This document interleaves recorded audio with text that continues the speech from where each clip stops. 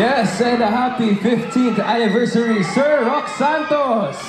Nandito kami tonight kasi grateful kami sa impact and contribution.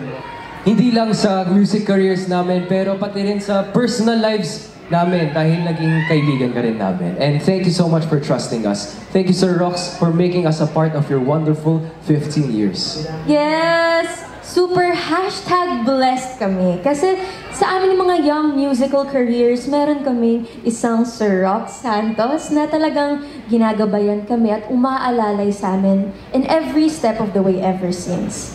Kaya naging mas madali ang journey namin in the world of music because you are there as our mentor and of course, bilang our friend na rin, syempre.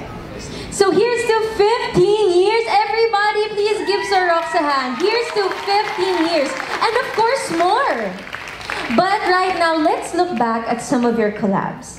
Debuting tonight is the newest boy band in the P-pop scene, 1621 BC.